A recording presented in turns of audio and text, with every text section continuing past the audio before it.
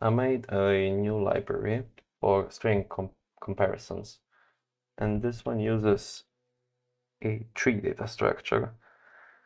And what is it good for? Well, it's probably slower than a hash map, but you know what? It's good. It's good for my case because I don't really need a hash map, and I wanted to implement something myself without needing to go into the technicals of how to make a secure hash function and all of that. So I needed just a simple way to compare strings without having to do if str compare, I don't know, str1, str2, or some string, and then if it's equal, then do something. Let's say I had these like even more, like some different strings do something different. And this would be an else if. And say you needed like 10,000 of those, you would have, I don't know, a bunch of else ifs that would all just call the same function many times and loop to the string many times.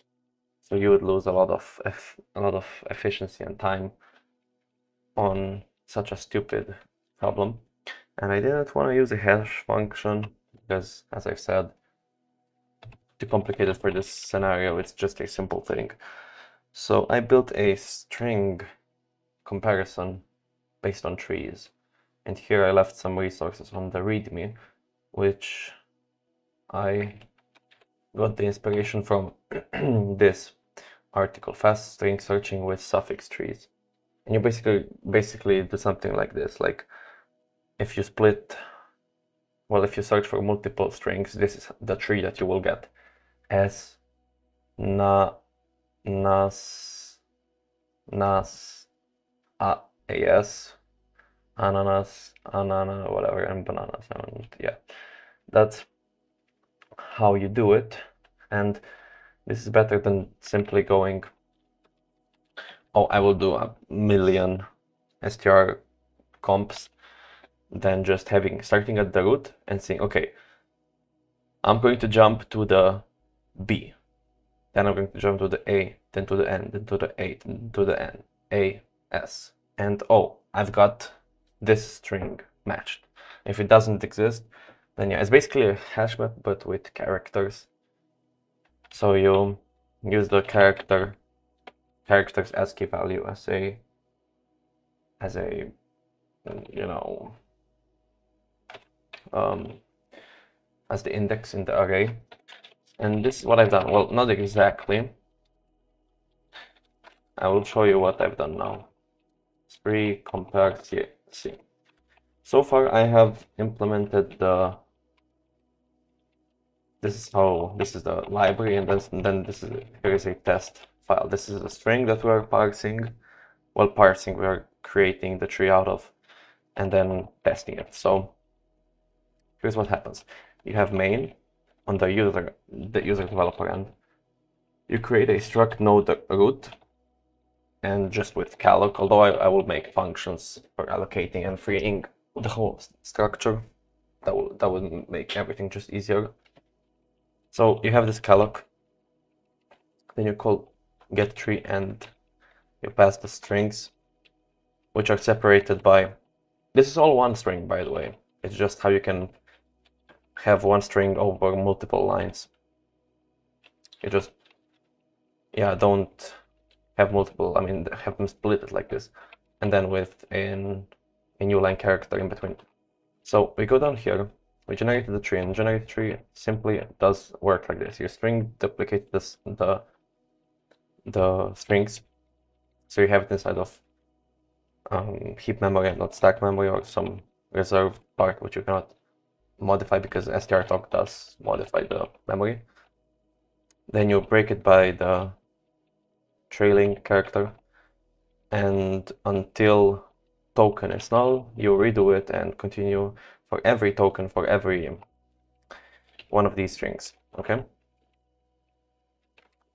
And this is how it works. Then for every one of these strings, we will call mkstr. And mkstr works like so. You basically loop to the pool size. The pool size is streecmp. The pool size, this is how it works. This is a node inside of the tree. This is basically this. Each one of these characters or nodes is represented by this structure. You have value is either an integer value or a character value, or both. When you're at the end of the string and you face a null byte on cval, it means that you're at the end of the string, that you have reached bananas, and then there is a identifier ID for the string that you're going to use to identify the string.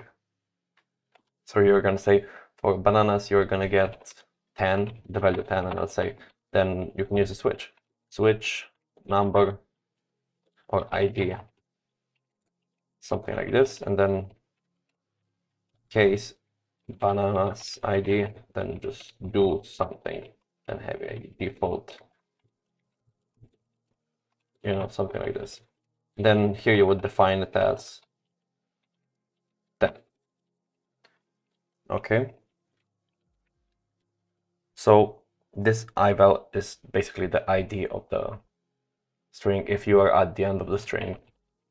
Then you have the pool size, so the size of how many children there are for this node. In this case, for this node it will be 1. For this node it will be 1, and 1, 1, and so on. For this one it will be 1, 2, 3, 4. And yeah, then this is the pool basically. So here are the 4 nodes that you would have. This one, this one, this one, this one for this. That's what it does. So mkstr will take this string from token and fit it inside of the tree data structure, even if it already exists. So this is actually a to-do that I have to add inside of my README.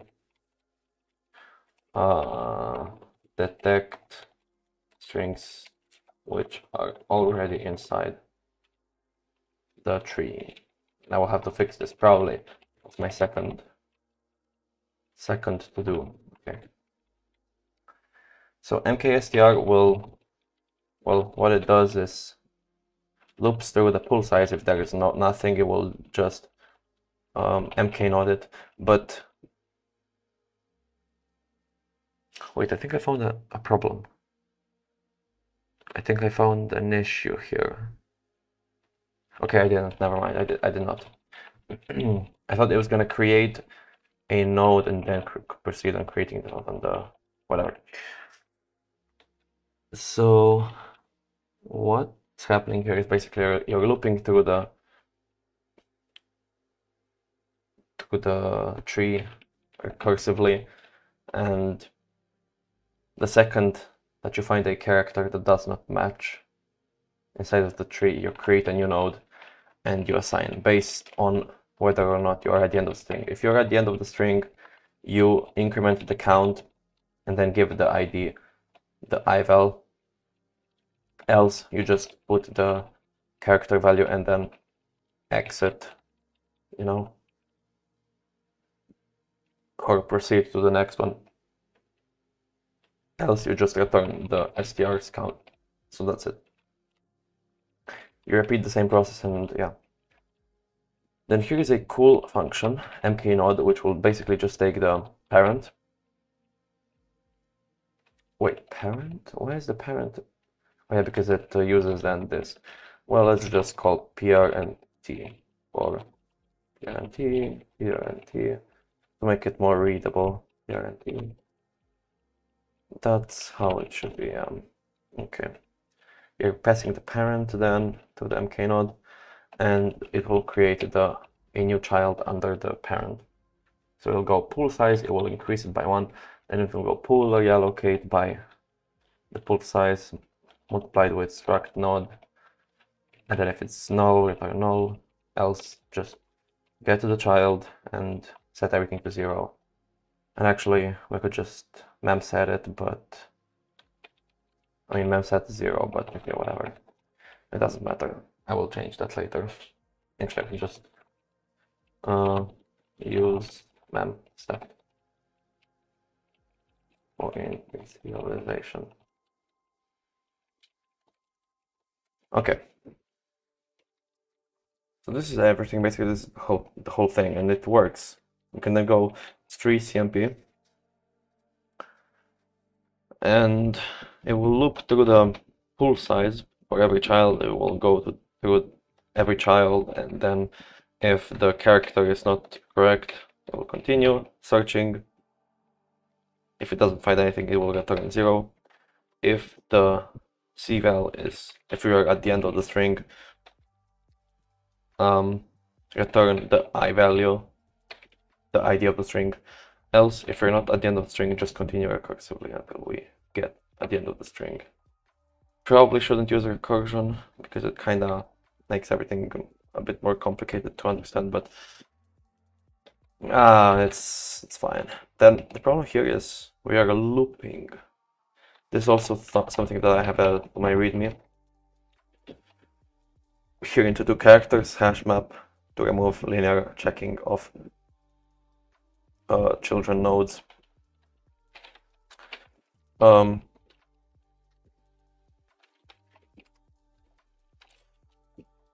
Let's see.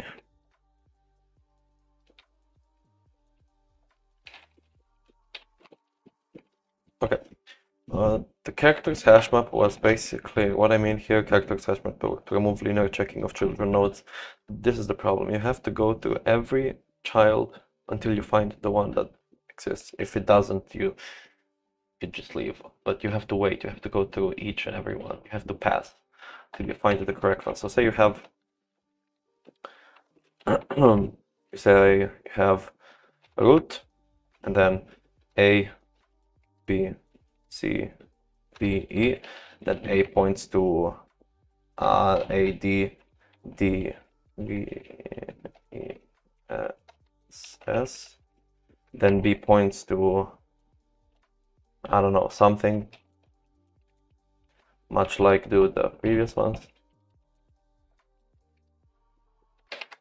Okay.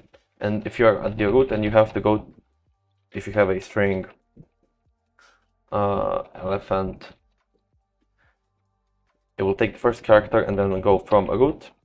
It will check if it's equal elf E to A, it's not, to B, to C, to D, to E, and then it will go continue here to L, E, P, H, whatever.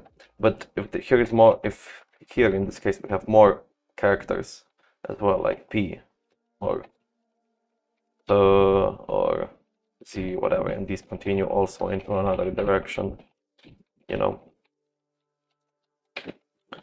The problem is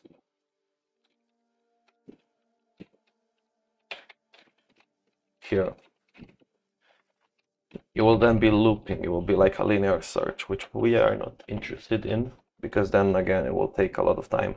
So I'm trying to now implement what we have here, like using a mini hash map. It's not really a hash, I guess it is, but the hash itself is the character. So because every character has its own number in the ASCII in the ASCII table, we could use that as a little, very tiny, just already existing hash map algorithm, B itself.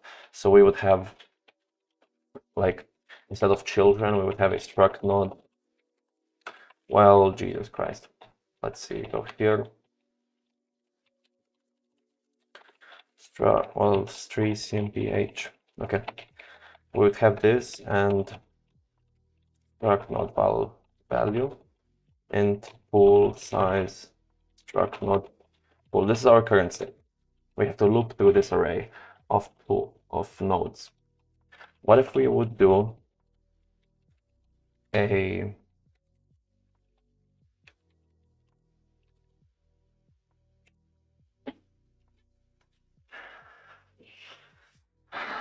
let's see, something like struct node val and pool size struct node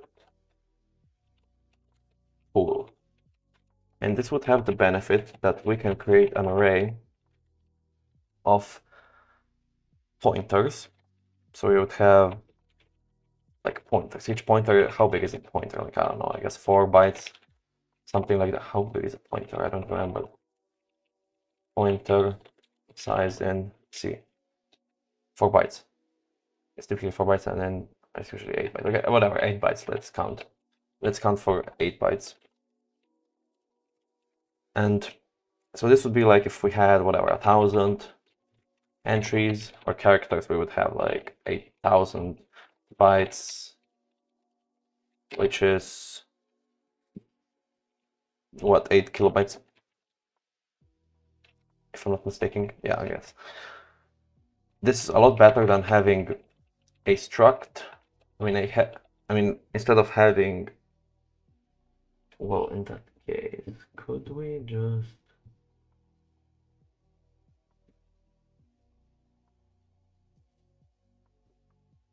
the thing is, yeah, this is probably shitty as fuck. Jesus Christ. I was thinking maybe use pointers instead of directly allocating in everything inside of one big array, like node 1, node 2, node 3, node 4, etc.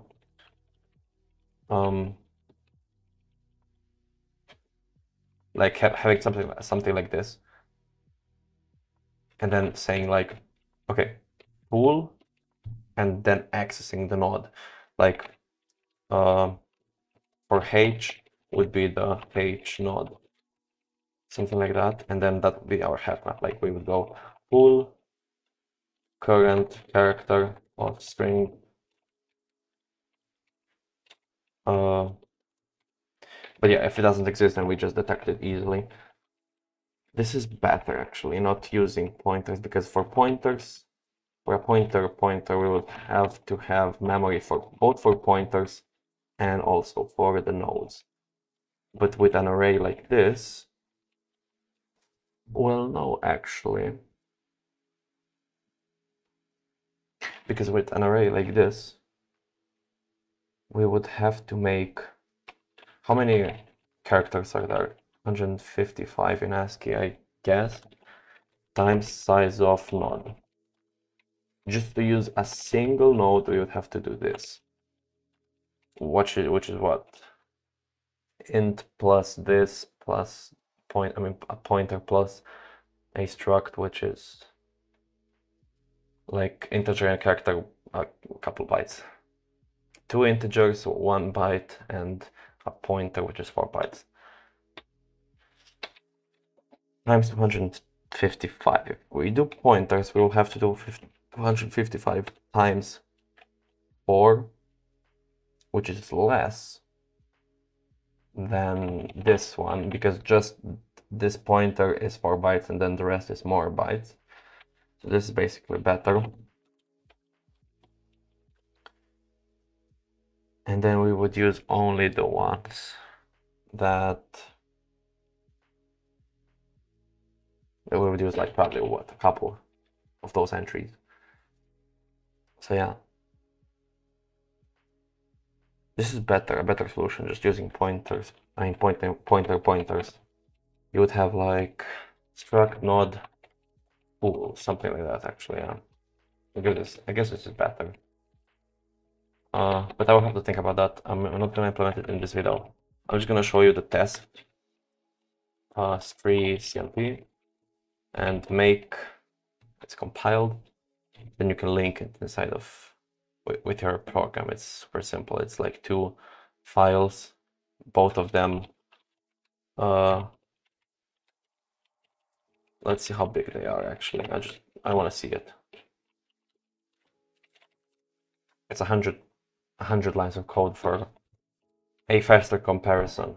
Then it is true that I have to implement much of other things like memory set, for initialization, null checking, some allocate and free functions, check for memory leaks, and detect strings which are already inside the tree, and then character hash map, remote linear checking, whatever. Okay. So my make file is this. To run the test, you have to make all or make test, and then make run underscore test. So make all, make run test. And this will go through every header that we have, that I have extracted from Wikipedia, HTTP header fields, this list of HTTP headers. And it checks if it exists inside of the tree with the associated ID, with the ID that it should have, because after you add a string, it will get the first ID, it will get the ID 1. Then you add the second string, it will get the ID 2. It's like a counter that on every add, it will add a new, it will increment a counter. So this is a string. And here's how it works, basically, just a quick guide. You call gen3, check if it's below 0, then duplicate whatever, and here I go through the strings copy. And I have a counter as well with me. It starts at 1. Then we see string compare inside of the generated tree with the strings, and we pass the token. And then if it's equal, it's successful, it found it with the correct ID that it should have gotten. Else, we didn't find it, and we should print the ID because maybe it was something invalid. At the end, we just print done. And that's how you work. Like, you call 1, 2, that will be the second function, because I'm gonna make gen or mk or mod allocate or something like that. Like 1, 2, 3 calls. That's it. So yeah, this is my, I guess, overview of the library that I'm creating. It's a very simple library, a cool, nice project, which I will be implementing and then including inside my tiny parser, which in this current state is halted because I need to parse headers, and to parse headers I need something fast. For example, state header parse, I need to check if it's this header, if it's this header, if it's this header, if it's this header. The str compare will not do the job. What I need to do is just run it through once through a tree, and that will work. Now, it is true that currently it is using a linear search for the children, but I will implement a tiny hash map, as I've said. So, hey, that's it. That's it for this video. Here's the code if you're interested. I will be keeping it updated and fixing those to-dos in the coming days. So, yeah, if you want to collaborate or if you want to download it, you are free to do so here, or email me. Send me an email if you want to collaborate and help me finish this. That would be awesome. So, yeah, other than that, I hope you have a great day and goodbye.